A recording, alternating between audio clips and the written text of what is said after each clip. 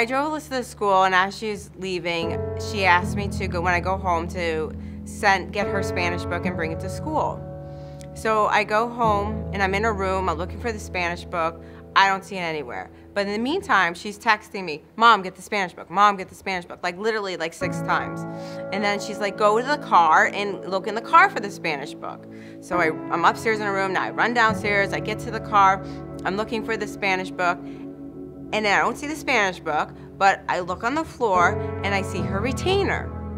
And I lost it. So I run up to her room and I go ballistic. I trash her room. I'm throwing everything on the ground, flipping her bed up, throwing everything on the floor. And so I then take pictures of her room and I text it to Alyssa and I go, not here. So Alyssa comes home from school. Hello everyone. This is what happens to my room when I ask my mom to send me a picture of my Spanish textbook.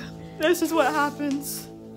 Just a nice clean room, and then it gets trashed, and I have to clean it now, or else I'm grounded.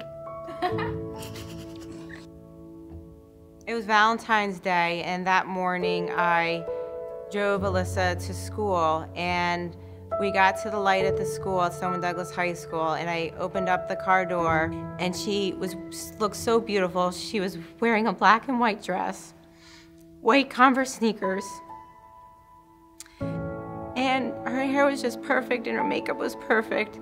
And I told her I loved her, and she got out of the car, and that was the last time that I would talk to Alyssa or see her alive.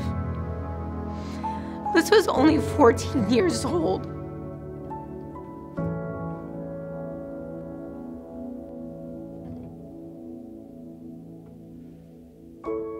After February 14th, I'm in her room and I just take this one binder off of her. There was just a stack of things, and guess what I see? I see 2 Spanish books.